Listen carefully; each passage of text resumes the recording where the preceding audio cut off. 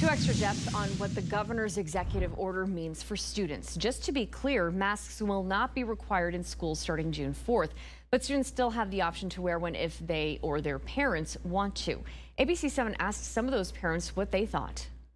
I think that we might be a little earlier, a little premature on that with the masks. You know, the kids are still open to infection, and I think that could be problematic. It's up to yourself, I guess, if the kids are being vaccinated, but it should be a requirement for our own safety, just in case, like, the vaccine is not,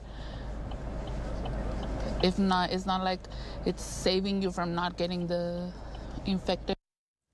This has been a big talker on our Facebook page already. As you can see, just in 6 hours or so, more than 100 comments on this post on Facebook. Some viewers weighing in specifically because, of course, people younger than 12 years old are not eligible to get the vaccine.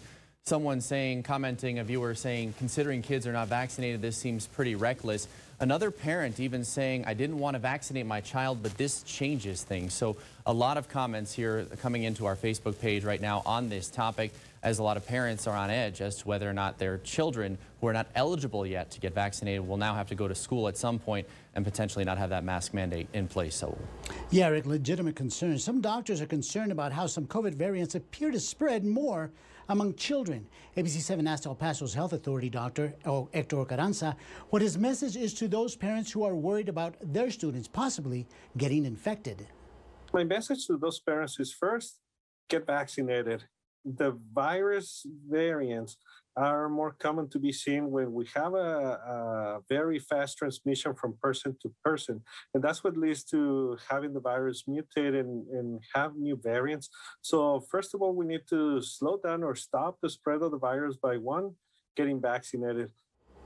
Dr. Carranza goes on to say he feels that El Paso schools will be safe for children. My message is that the schools are safe. School officials are doing everything possible in their health and safety plan to keep everybody safe, to include students, teachers, staff. And one thing also is that parents need to be conscious that if our children are sick, don't send them to school, because that can also lead to many other children getting sick.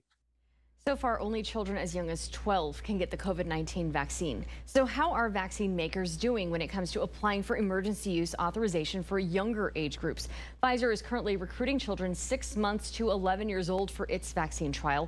The company expects to ask the FDA for emergency use authorization for that age group in September. Moderna is also recruiting children 6 months to 11 years of age for its vaccine study. The company has not said when it will have results from this trial, but if it follows a similar timeline as Pfizer's, the company could request an emergency authorization by early fall. Johnson & Johnson expanded its vaccine trial in April to include 12 to 17-year-olds. The company has not announced when it expects to have results from this study.